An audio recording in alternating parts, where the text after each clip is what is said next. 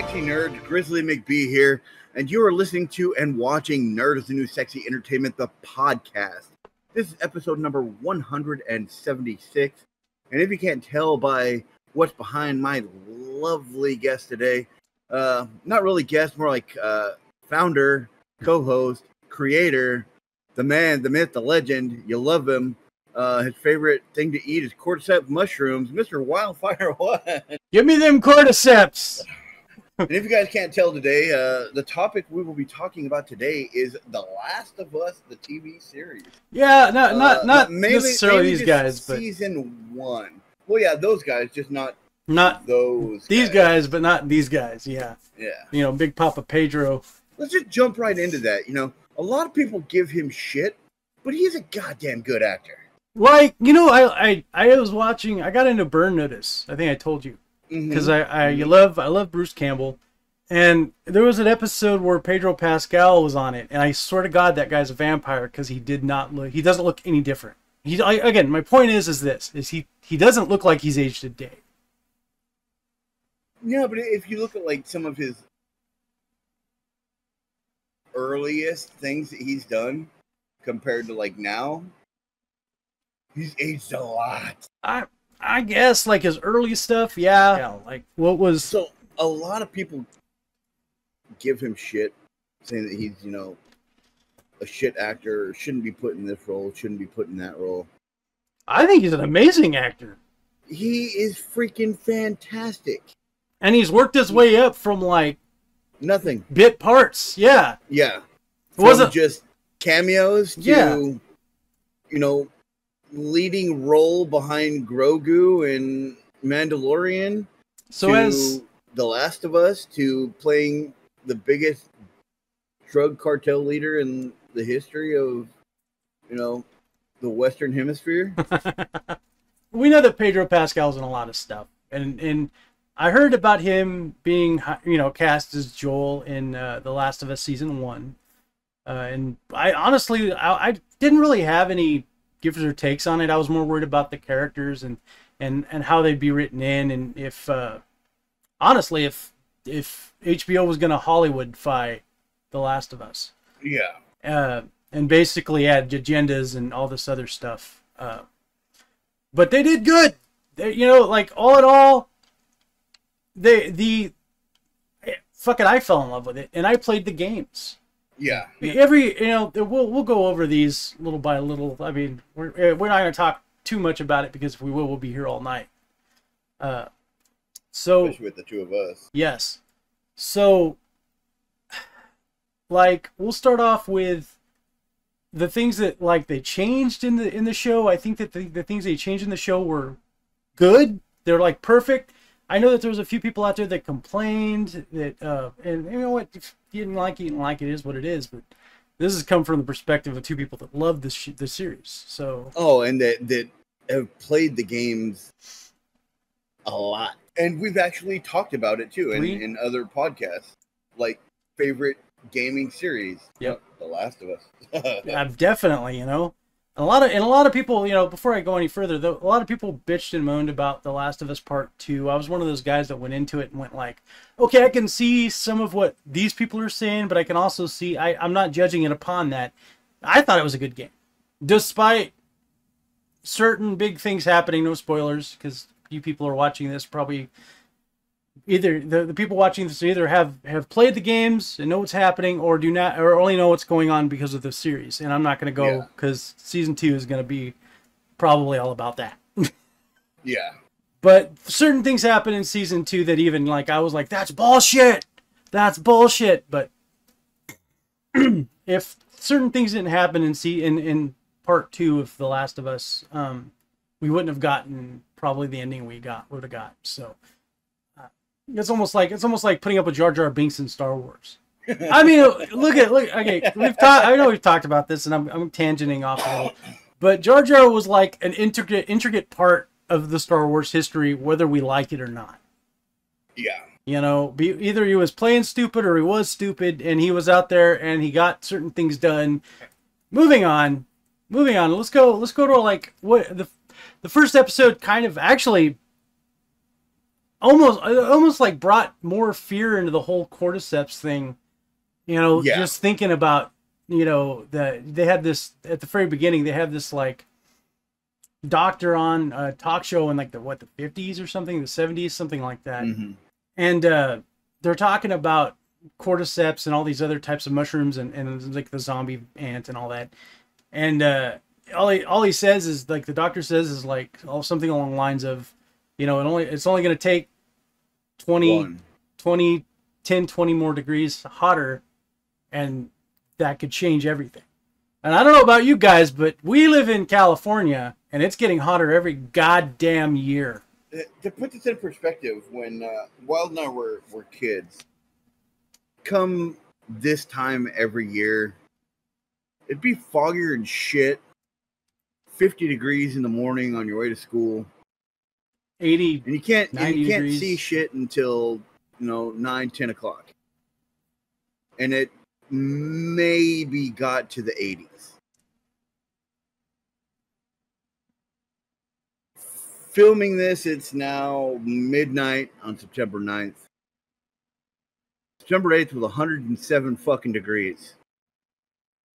Sometime in July. Bullshit. Sometime in July we had 118 degrees, which is super fucking stupid for this area. Yeah. Shit's getting hotter. I mean, it's getting hotter. Welcome to hell. Yeah. Let's start off with your favorite moments, Grizz, in The Last of Us.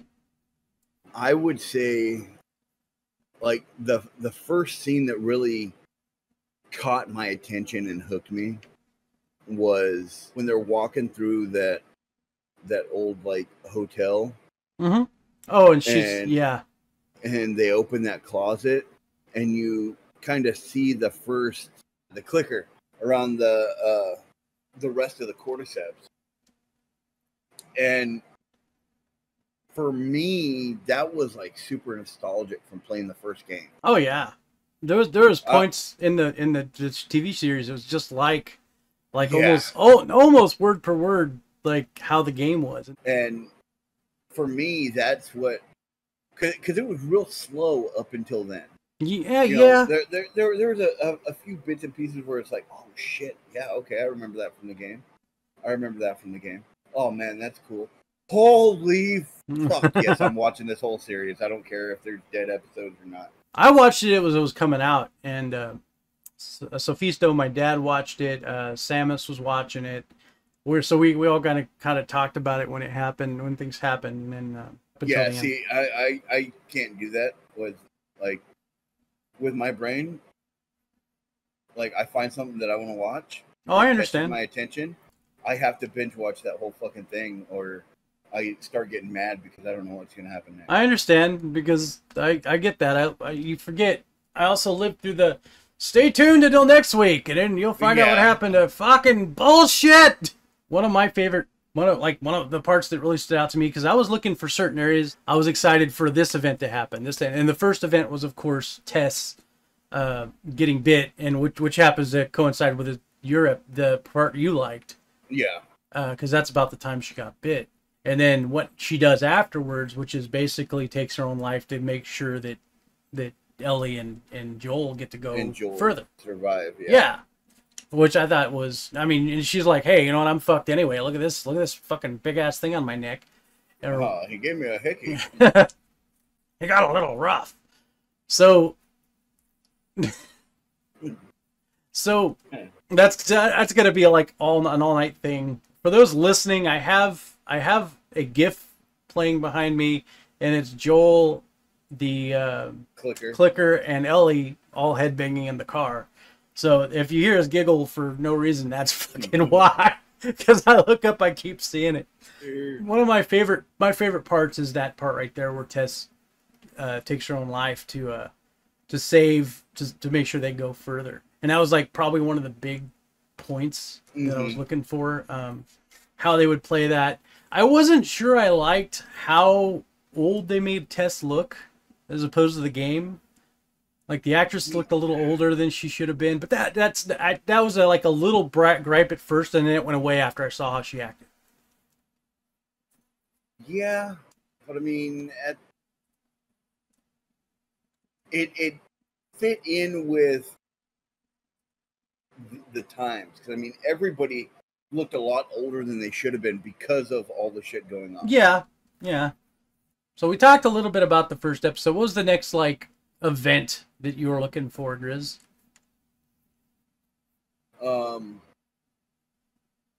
Would have been him trying to smuggle her out. Yeah, yeah. After Tess dies or whatever. Yeah. After the whole church incident, I guess we should call it, because that was supposed to be where they were gonna meet up with the Fireflies and all them. So, like, one of the biggest things that really like hooked me was, in comparison to the game, was the relationship and the bond that was kind of grown between Joel and Ellie. Yeah. Throughout, especially throughout the first couple episodes, but throughout the entire series, was just very reminiscent of the game. Oh yeah, because in the game they couldn't, he couldn't stand her, and she didn't like him because the authority figure, and he thought she was just a shitty, snot-nosed little brat, and well, they thought they were gonna get screwed out of whatever deal that they were offered, and you know, it's funny because we talked about that. Neither one of us really mentioned one of the saddest parts in the game history was the very first part where Joel loses her daughter. You know, and it doesn't matter if it's the daughter in the video game or the daughter in the TV series. I still bawled like a baby. Oh yeah. Like I was still very upset. And there were a few other parts that I knew were coming that I was still upset. I was very upset about still, because The Last of Us is a very emotional. It's a roller coaster. The game and the series. And I'll say this: the series, and like maybe I said earlier, the series is very, very close to the game. Yes. And what they did change, in my opinion, was for the better. Like it was better storytelling. So. Not to say the game didn't have good storytelling, but that was immaculate. The second actual event that I was waiting for was Frank and Bill. But we didn't know, the guys who played the games didn't know we were going to get the love story. You know, that kind of love story. We knew that Bill had a partner. I'm using air quotes. Named Frank in the game, and Frank ends up in the game ends up hanging himself because he got bit. In the series, we get a whole love story that makes me want to be a better man. You know, makes me want to go find a love companion with a big beard, wild, and go find a compound somewhere and. Electric fences, my own shit in the ground, and plant potatoes. Be off the fucking grid. Tomatoes. Yeah. Have one friend in the whole fucking world that I'm not sleeping with, but Joel. No, he was too busy with Tess. Yeah. He was banging that Tess ass. Tess assay. Just the whole concept was just good. It was just you fell in love with both characters in one episode. Mm-hmm. And you got to see the rise and fall, of course, and it's a very Romeo and Juliet kind of story. Yeah. And it explains a lot as to why Bill is the way was the way he was. Yes. And that's one of the big things, like, and I'm not complaining about that. I actually like that Bill died in the series, because you don't hear from him ever again. After you see him in that one spot in the game, and I mean, maybe that's why. Maybe he did what Frank did in backstory. Yeah, you know, who knows? Maybe it happened differently in the game. That's all I'm saying. But it was still amazing what they did in the series. Some of the changes in the story were, like I said, were immaculate. And I think we agreed earlier that they were needed. They were necessary. Yes. because there's a lot of gaps they in the story. Necessarily major changes, but they were filler changes. Yes. To help fill in those questions that weren't answered and weren't there in the game. Yeah. That was one of the biggest, that was like one of the most heartfelt, and in my opinion, needed, side stories, if you will, for the series itself. Because, like you said, it answered a lot of questions that people may have had for the game itself as to why Bill was he was he the way he was in the game. Didn't trust nobody, and all that stuff. Mm-hmm. Yeah. So it still worked out. Yeah. It makes a lot of sense. One of the things I was looking for was after that part, where Ellie and Joel go to the compound, that whole town that they basically took over, and go through it. In the game, they go through it. It's a shit show. It's horrible. In the movie, they just go there, or the series, they go there, they get what they need. Everything's already fine, and then they take off. Well, one of the scenes I was looking for was when Ellie finds the dirty book. I was really hoping to see things like almost scene for scene on that, and they did it. They did it well. I was very excited to see that, even the goodbye dude or whatever when she throws it out the window, and it was very well done. I was, as far as like the actors, because I think we might have touched a little bit on this earlier, but as far as the actors go, I was worried about who would portray who well, rather than like what they looked like. You know what I mean? Yeah. A good example is the very beginning, very first episode. You'll remember there's a gal that looks just like Ellie, except for a lot younger.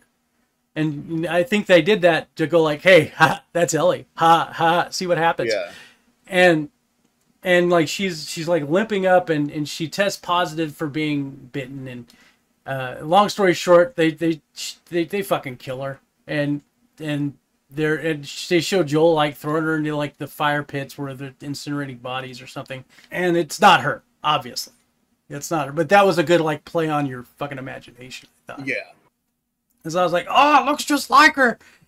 And then we find out the gal that they got to play Ellie, who I think is like 18, 19 in real life. Yeah. At the time. Was playing her, and I was like, oh shit, you know what? Like, that looks good. She had the epitome. She had like the whole essence of what Ellie was as she acted. Yeah.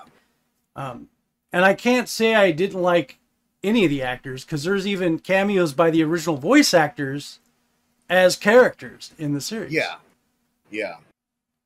I believe the guy who played Joel's brother, the guy who voice acted Tommy, actually played the second in command of, I guess, whoever the little group they got in the series to replace the cannibals. Mm-hmm.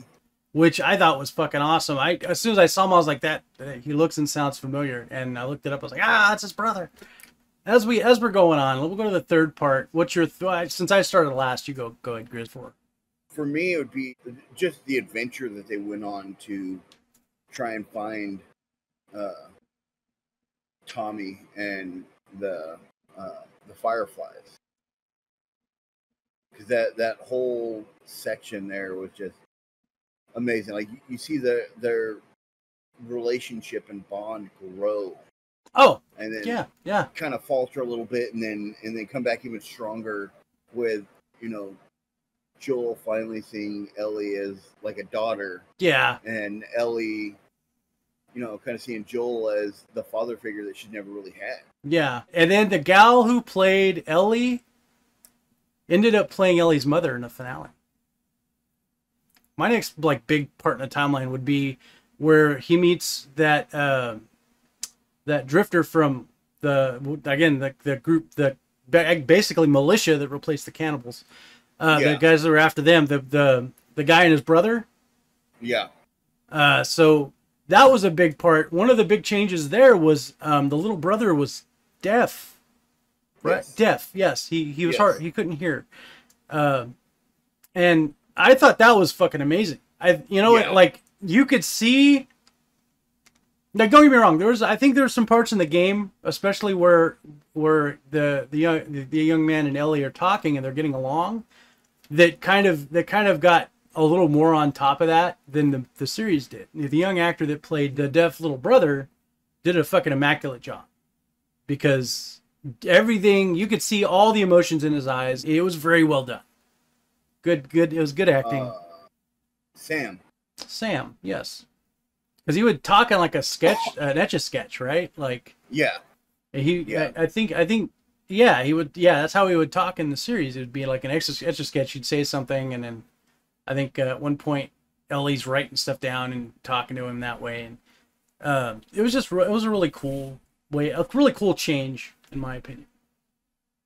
That I really enjoyed was when Ellie and her friend Riley, yes. They kind of edited some stuff out of that, but I honestly, I didn't care. It was the way they did it was so good. Yeah, it was really good. You know, you can't expect everything to be live action that's pulled from a video game to be like exact. You know, the closest they got is close to perfect, in my opinion. But okay, well, tell us more about that scene, Grizz. It explains more of, you know, why Ellie, you know, seems so broken. Why she's no trust and emotionally. Yeah. And then, you know, later on, you know, we go and find out that, you know, spoiler alert, she had to kill her friend because her friend got bit. Yeah. And she was going to kill herself, and she never changed. Never changed. That's just a good backstory. And the funny thing is in the original game, that was DLC. You had to pay for that. Till later on, then they made it free. That is a really good part. I think we learn about that at the end on the last episode. Yeah. Another good thing. The gal that got to play Marlene was the same woman who played her in the game. What a great idea to bring back a character like that as the same character. That gal who played her knew her like the back of her hand. It was her character. It was her character. And she did such a good job in the game, you know. Mm-hmm. Like I said, towards the end, we got to meet Ellie's mother. And she's actually played by the gal who voice acted Ellie. And by meeting Ellie's mother, it was, of course, a flashback with just extra story that we didn't get, of course, the game. And so I think that was well like put in. You know what I mean? Like it was almost kind of like a chef's kiss to the original, and you get to see, you know, the original Ellie give birth to the new one. Yeah. You know, Anna, metaphorically and physically, right in front of your face. Yeah. Honestly, the changes were perfect. Everything was perfect. The Last of Us, I think, was the first of a good set of like video game renditions to real life to come out. Yeah. And I'm not saying that there aren't other ones that aren't almost as good, but I think that none of them reached that perfection The Last of Us had. Yeah. It was good casting. It was good. Just everyone. You could tell everyone had some sort of charisma or like attachment to their character, and they were about that. So because of that, you know, big golf clap. Fuck, I watched it twice. You know, I think my dad watched it twice. Yeah. Because we recently lost a challenge. Fuck you. You know who I'm talking about, you son bitch. So. Fuck you. So, Grizz, tell us from your point of view what happened. It's a goddamn bottomless pit. That's what happened. Well, what happened? What were we doing? I was set up for failure. What were we doing? We were doing the. Okay, I was doing my challenge. Naruto ramen challenge.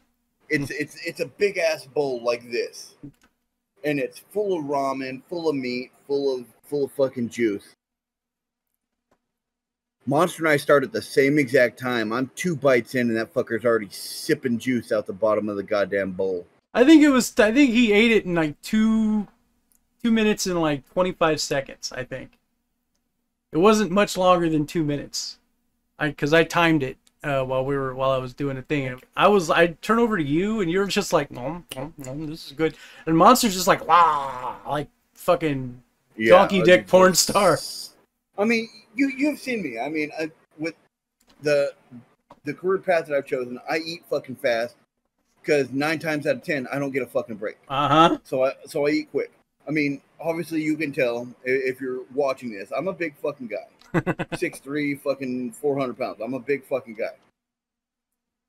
Monster made me look like a fucking toddler eating that goddamn ramen. And then of course Monster made his announcement for the punishment on his Nerd Chronicles. Was it last month? Yeah. In the last month, and the punishment was what, Grizz? Got to play Mortician's Assistant, which is Grizzly, a fucking scary game. Grizzly just got used to handling scary games that are multiplayer. Now I got to play one that's fucking single player. That's probably one of the scariest games. And he wants me to stream it and play the whole fucking game, or at least beat it in one way or another. Because I that's my fault. I think I told you this. That's my fault because I told him that you would scare quit. But you're also a man of your word. So, you know. And I'll tell you what Monster came to me, because Monster texted me that day before we started the challenge. And or maybe afterwards, I can't remember. Either way, he tells me basically, well, I'm gonna make him play Doki Doki again, and I'm like, that's not good enough, dude. Like, I said I would play it. Grizzly on podcast said on a podcast he would play it again. It's not a punishment. Now I know what to expect. Like, for those of you that have been listening and watching for a long time and follow our content, if you watch that series of Doki Doki Literature Club, I played that at a hard time in my life. I was going through a lot of personal stuff, and it just kind of hit close to home. But now that I know what it's about, not just a fucking dating sim, but a horror dating sim, with no real choices except for who you try and get with. There's even then there's no real choices. Yeah, but my point is, he said he was gonna play it, and I'm starting to tell Monster that that was a bad idea. So I'm like, you know what? Because he told me that day, he's like, I'm not sure what I'm gonna do. So when we recorded, that was his response. I don't know. I told him, like, hey, you know, you got about a week. Do it for your Nerd Chronicles. It'll be an announcement. That'll be fun. And he did it. And I didn't know until I saw it. But well, all I gotta say is now I'm 0-2, and I will not be 0-3.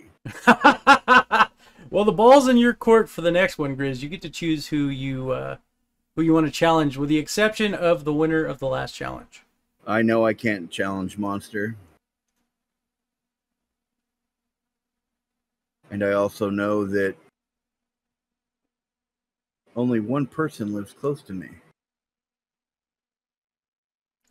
And I will not lose again. And this person has not lost yet. Oh, he's getting ballsy! Okay, let's hear it. I will stream this bullshit game. And when I'm done, I challenge Wildfire 1. Why's it gotta be me, man? Why's it always gotta be? You guys suckered me into this fucking weight loss challenge. That you won! Shut up! Yeah, but I had to fucking do it. I had to work for it. What time is it? 12:52. What day is it? Monday. What? Disappointed in you, Wild. What's that? Disappointed in you. I'm gonna need a divorce now. It's your birthday? Yeah. Oh, see? That's all you had to do. I'm gonna need a divorce now. You can't quit me, bitch.